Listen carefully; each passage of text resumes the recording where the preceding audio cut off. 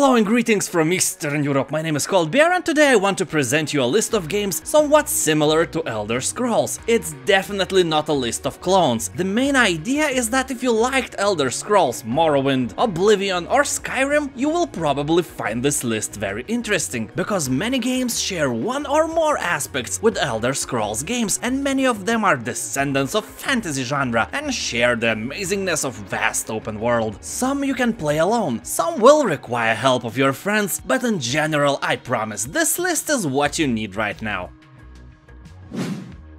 Let's start with Crimson Desert, a very good looking open world game made in South Korea. Here you will journey through a vast realm fractured by conflict, a cold and callous deserts and breathtaking cities. Game is open world, but it's also MMORPG. Yes, release your anger. I know it's bad, but hold your horses. Game offers story-rich, single-player campaign, teeming with engaging quests based on the exploits of many mercenaries you'll find available to hire. It seems that developers are trying to sit on two chairs at once, or drink from two vodka bottles at the same time. That is a trick only the best could manage to do. So we'll see what the final result will be. Are they really the best? Let's hope they are, because game, at least from this trailer, and no other exists at the time of making this video, it looks gorgeous, and I would definitely play the single-player campaign they offer. And now watch the trailer till the end, because it would be a shame of me to cut it off right now. Especially that the game looks like a Witcher, but with a Jon Snow instead of Geralt.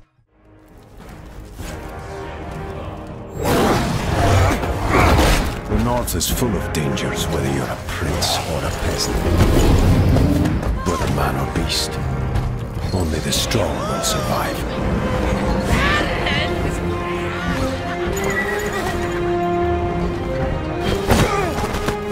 Who cares if we die?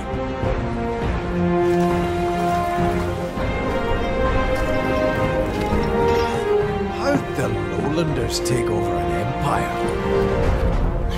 Look at us. Beaten, shamed, and hunted. Macduff! Eli! Can you hear a word I said? You nearly died out there. Macduff, you are our leader. Go away!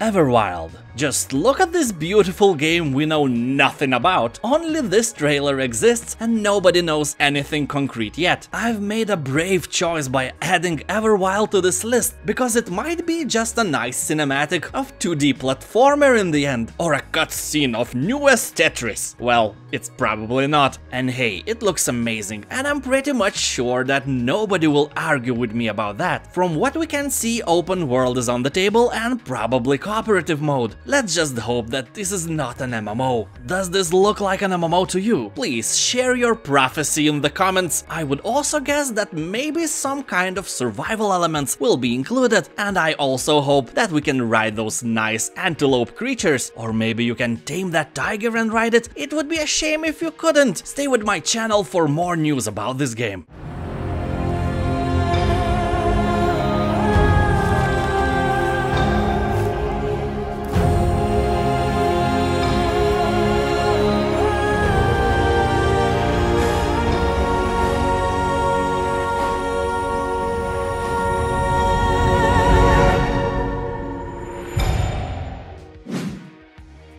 Of Adalar.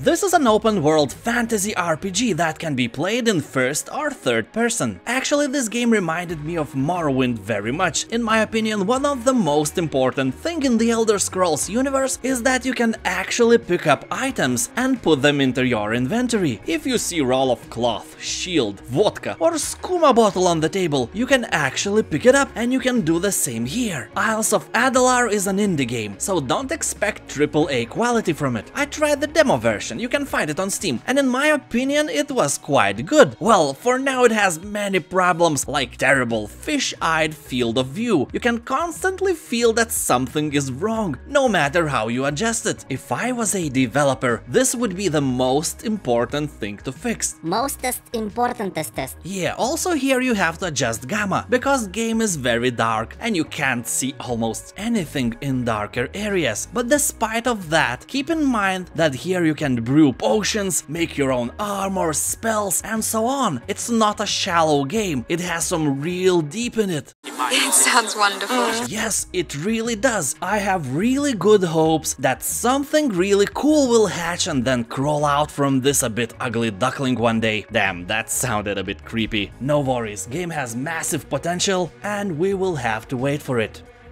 to hatch and crawl out.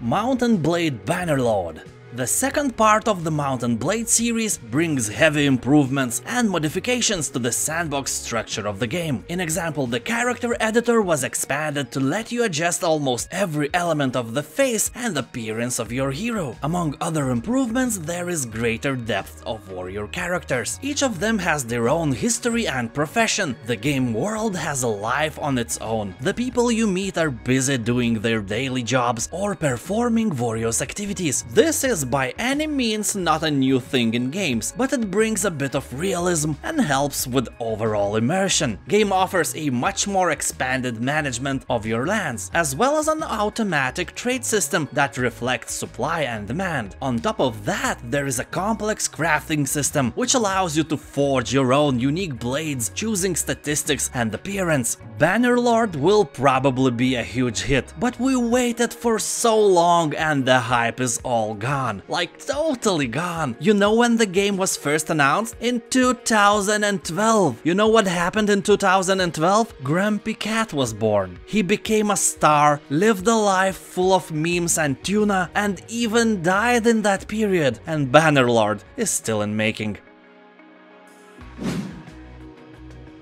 Elden Ring. The game is a collaborative effort between a game director Hidetaka Miyazaki, known for Dark Souls, and fantasy novelist George Martin, creator of Game of Thrones. Elden Ring will be themed around dark fantasy and have the ability for players to create their own custom characters instead of playing as a fixed protagonist. Developers also considered Elden Ring to be more natural evolution to the Souls series, as the game will be much larger in scale compared to them, featuring an open world with a new gameplay mechanics such as horseback riding and combat. However, unlike many other open world games, Elden Ring will not feature populated towns with many non-playable characters. Instead, the world will have numerous dungeon-like ruins. I'm more than okay with that. Give me those dungeons. Sadly, no gameplay trailer is released yet, but I think this game will definitely be a hit. Towers. It's an open-world survival game set on an island that suffered a cataclysm. It once hosted a great civilization, but something changed. Maybe it was magic, maybe it was climate change, and the island stopped being a welcoming home. There was an exodus, and it was abandoned. Generations later, the descendants of this civilization have returned to the island intent on rebuilding civilization. But first, the island itself has to be rebuilt. Game, as you can see, is full of original creatures and environments, a real treat for an eye. And now it's the time for a few honorable mentions. Gods and Monsters. This is a fairy tale action game about a forgotten hero set in an ancient Greece, full of mythological creatures and famous Greek gods. It was created by the authors of Assassin's Creed's Odyssey, so it seems to be some hybrid between Assassin's Creed and Breath of the Wild. New World. This MMO game takes us to a vast open world inspired by the aesthetics and atmosphere of the 17th century South American colonies and the beliefs of people who lived there. Ghost of Tsushima. If you like not only the Elder Scrolls, but you're also a fan of Witcher, Sekiro or Nioh, you might like Ghost of Tsushima. Game has amazing visuals and rich story. Sadly, Ghost of Tsushima will be available only for PlayStation 4 users. That's it. Thank you for watching. Now it's the great time for you to hit that subscribe button and also notification bell. Have a nice day, and I'll see you next time. Bye.